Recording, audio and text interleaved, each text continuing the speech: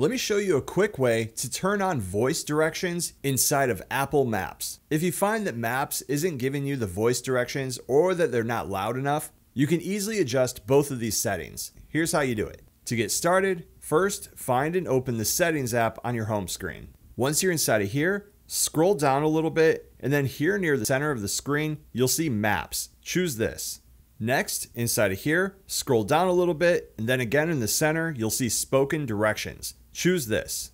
Inside of here, you're going to find all of the voice defaults for Apple Maps. First, at the top, we can adjust our voice volume to use a softer, a normal, or a louder volume voice. We can adjust whether or not our directions are going to pause spoken audio like audiobooks or podcasts. Spoken directions can wake our device, or if you have a vehicle that supports it, directions can be broadcast over your radio. Once you have all of these set up, we can then go ahead and close settings. Next, find and open Maps.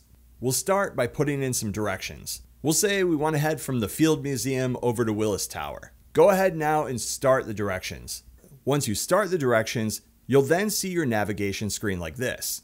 Near the top right of the screen, you'll then see an overview button and then a volume button.